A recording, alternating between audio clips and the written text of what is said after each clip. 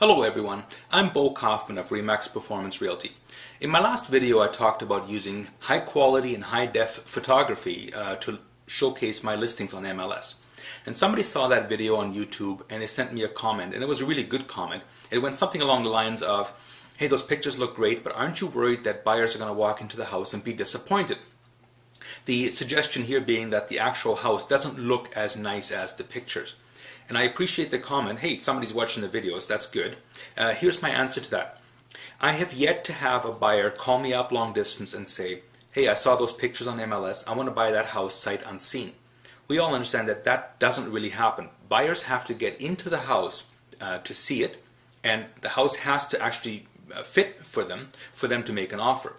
And that's all the ads and nice pictures are designed to do, is to bring the buyers in. Once they're in, the agent has to help sell it, and the house has to fit. If a buyer walks into a house and says, geez, this is perfect, the location is right, the size is perfect, the room sizes are great, the amenities are perfect, but you know, the house doesn't look as good as the pictures, we're not going to make an offer on it. Well, then those aren't serious buyers to begin with. I'll give you an example. If I'm thirsty, I'm going to grab a beer.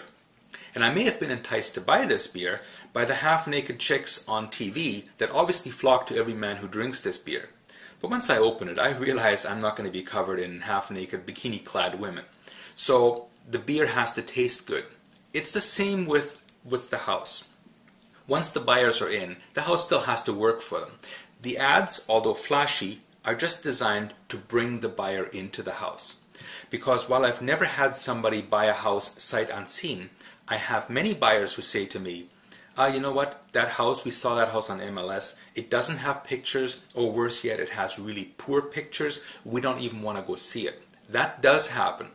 So my suggestion is make sure that the pictures of your house look great. Even if they look better than the actual product itself, that's fine. Let's get the buyers into your house to make the offer. So if you're thinking of selling your house, call me anytime. It's Bo Kaufman, Remax Performance Realty. 333-2202, or you can email me at bonoshomes@gmail.com.